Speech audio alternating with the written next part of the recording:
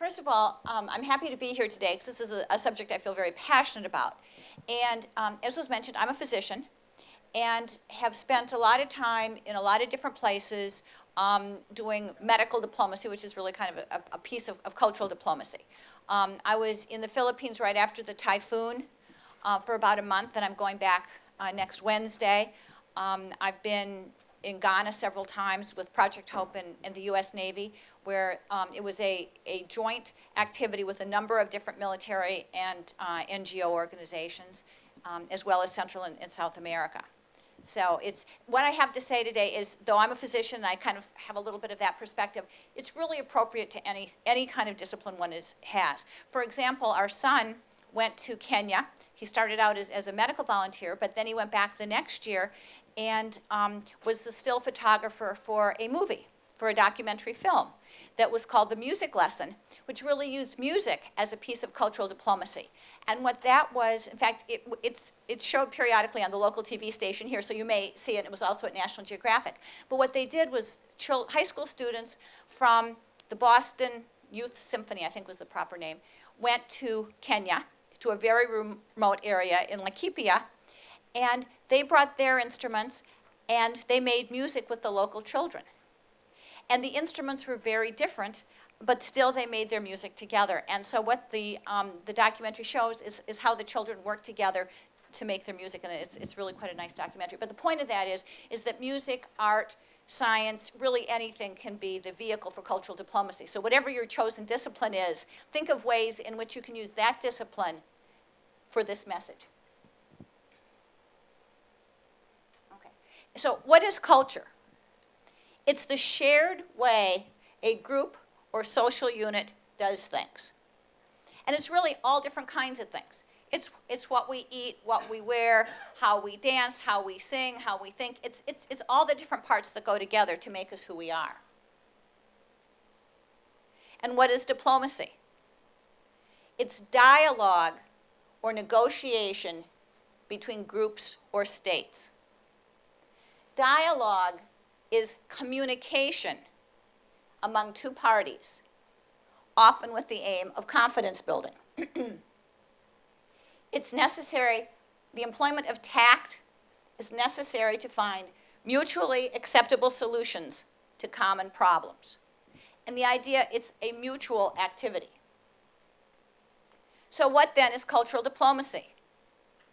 It's the exchange of ideas, information, art, lifestyles, value systems, traditions, beliefs, and other aspects of culture. The important thing is it is the exchange of ideas. And it doesn't mean that everybody has to agree. The point isn't for everyone to say, well, I guess this is really the next slide, so I won't ramble on with that.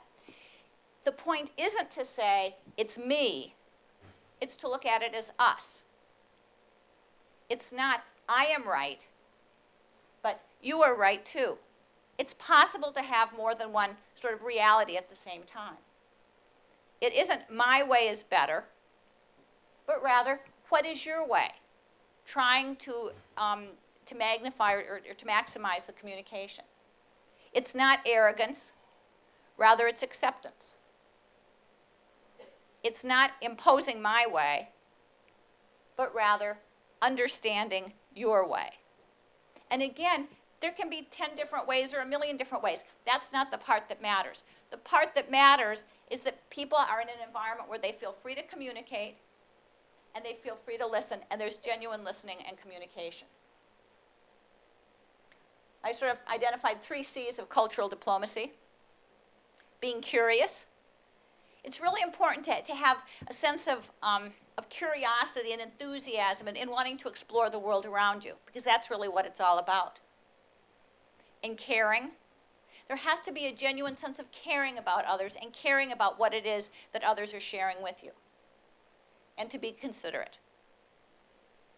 Manners and a consideration of the other's beliefs and a respect of the other's beliefs is key.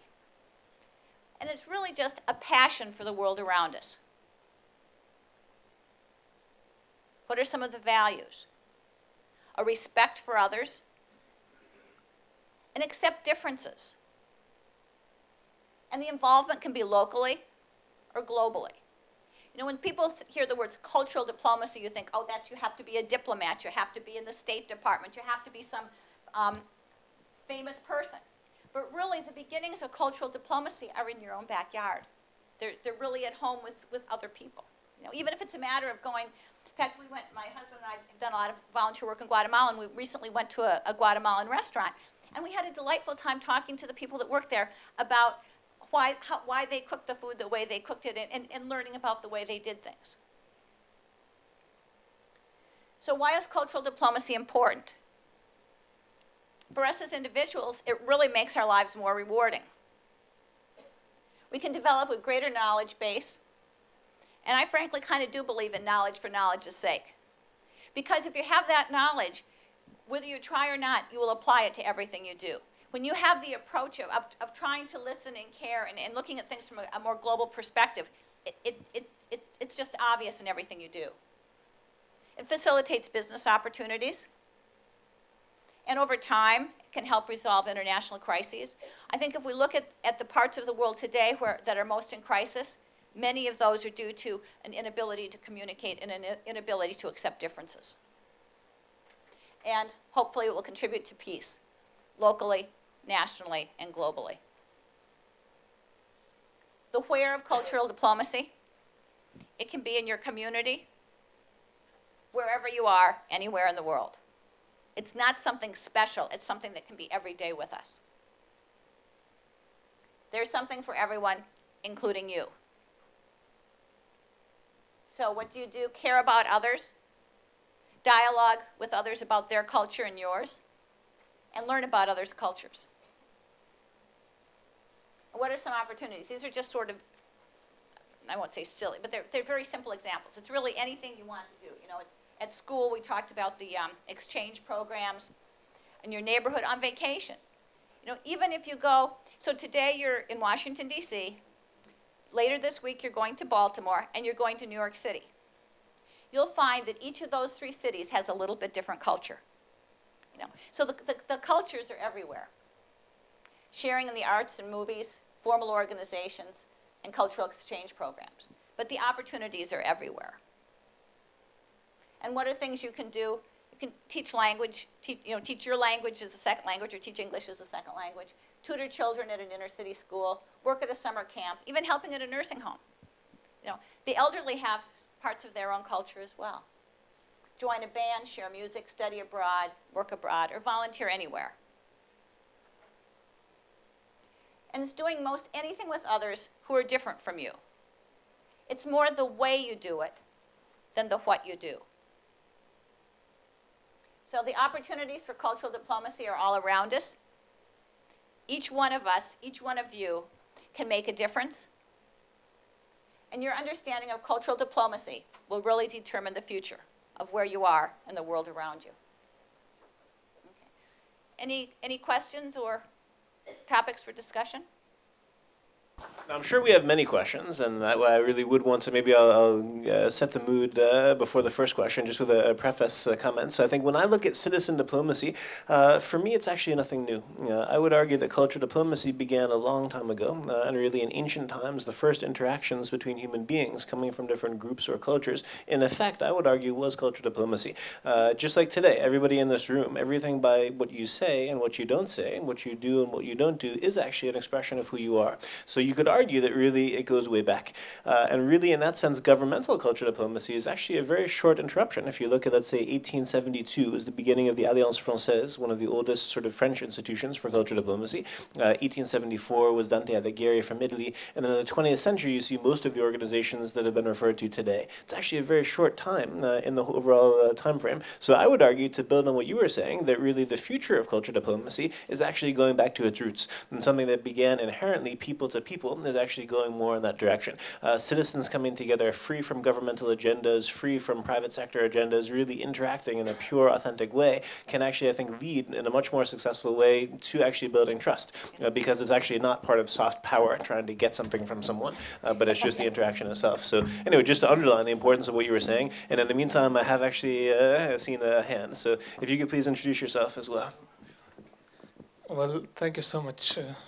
My name is Nasratullah Rasai, and I'm from Afghanistan. I've been in the U.S. through the Fulbright program.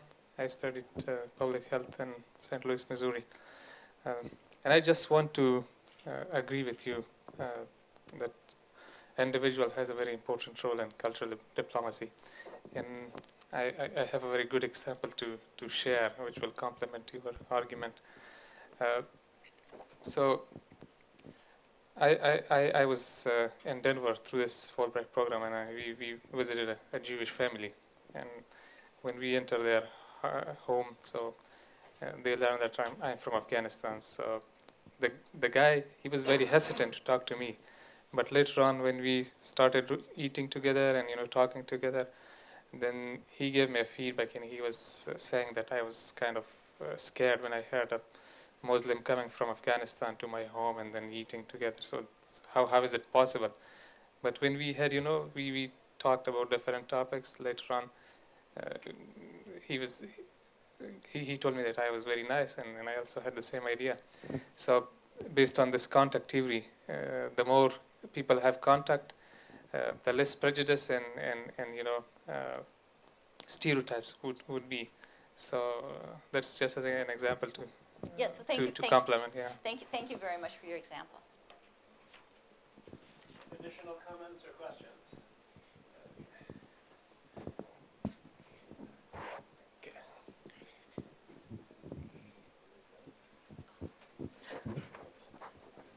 Hi, my name is Monica Jordan. I'm from New York. I do agree with your presentation that the cultural diplomacy starts anywhere, everywhere. It could start from your neighborhood, or it could be in going abroad, or simply by just trying to learn the literature or language of that country. I mean, there was this one saying that by learning another person's language or literature, you get the sense of their heart. And I think that's really important in understanding other cultures. And by that, simply being curious, it really starts with curiosity, and then it soon explores to a larger picture of wanting to interact with other people and, yeah, getting deeper understanding. I mean, and your comment about languages, I spent time in Alaska and delivered Eskimo and Aleut babies.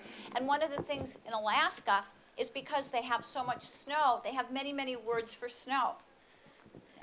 Where here in Washington, D.C., we have snow sometimes, but we have one word for snow, and it's snow. So the language really talks and really expresses a lot about the world around you as well. Yes, I would like to add to my colleague's comment on cultural diplomacy when he went to meet a Jewish family. Yeah, sorry, I would like to introduce myself first. It's Muhammad Akbar Al-Handewal from UNDP Kabul. I had an experience when I met a Jewish person in the US, and coincidentally we introduced each other, and he was like around 60s or 70s. And he was very keen, surprisingly, I didn't expect that from him. And he told us that there was a time when Jewish communities lived in Afghanistan in exile for a very long time, and they had the best hospitality and experience while living for like 20, 30 years in Afghanistan. And they really appreciated how the Afghans behaved with them, and how they were accepted into the community. And the fact that they also spoke Dari and Pashto. So this came to me as a surprise, and which I think is a good example to tell. And a very present-day example. Yeah. Thank you. Any final comments or questions? What's interesting, you don't know this actually, Admiral Johnson, but we have a number of groups who are here together. We have one program, Afghanistan Meets the USA, a forum for young leaders, actually from Afghanistan and the region. Also USA Meets Africa, young forum for young leaders. So it's a number of different groups, and I think in each of these relationships, your points can be very well received. And I think really, it's not only a question of what kind of best practices can be done by citizens, but also the question, what kind of responsibility do we have? Is it enough for me to just focus on me and my life and my family and my career, or do I also need to think about worldview, in the sense, what responsibility do I have for my neighbor? However we define neighbor. Neighbor could be living on the same street, or neighbor could be also another country or another part of the world. And I think it's a deep question as well. It's easy to point fingers and say, this country or that country or this and that. But what is the responsibility that we have as citizens? And in reality, I think it's a tremendous power. Just look what was possible in Tunisia and Egypt, etc., when citizens did get together. I mean, you can actually overthrow a government. So in that sense, it's a tremendous power that very often we don't actually use. So I think it's important that we think about the responsibility and also the potential that we have as citizens to be constructive instead of destructive, and to actually assist in relations. So yeah, so no, I'm very grateful for your comments. Okay, the final comment has emerged, and then we'll come to a conclusion. When you just mentioned that, I just thought we could end by maybe telling everyone, invite foreigners to your home. Because, like, for example, through my work at the Confucius Institute, I always invite some of my Chinese teacher friends to our house, and some of them spend Easter with us. And it's a wonderful way to share our culture with their culture. And we even took her to church and to the cathedral. It's a really easy way for everyone to open up your home to other people from other cultures and build more bridges. Yes. So, but thank you very much. That was a fabulous talk. Thank you. It's interesting you mentioned that. I was talking to my colleague this morning in a joking way about actually the possibility of requiring for ICD conferences that we require couch surfing for all participants at exactly that point. Obviously, we won't do that, but it'd be interesting if you actually really had every participant always staying in the home of someone else. Could be a really interesting way to actually, again, get insights to the daily life of many different cultures. So I think that is an important point, not to be underestimated. Well, and that's actually the way most high school exchange programs do work, whether they're for long periods of time or short periods of time. And that's been going on. When I was in high school, we had a group from Mexico staying at our house, and then our son went to Japan and stayed at a Japanese house. So I mean, it's been something that's happened for a long time, and I think you see something. It's different when you're in the person's house. You see how they cook. You see how they do things. Definitely. Well, that's great. All right. Well, before I ask for a photo, I'd like to ask all of us to please express our sincere gratitude to Admiral Johnson for having come.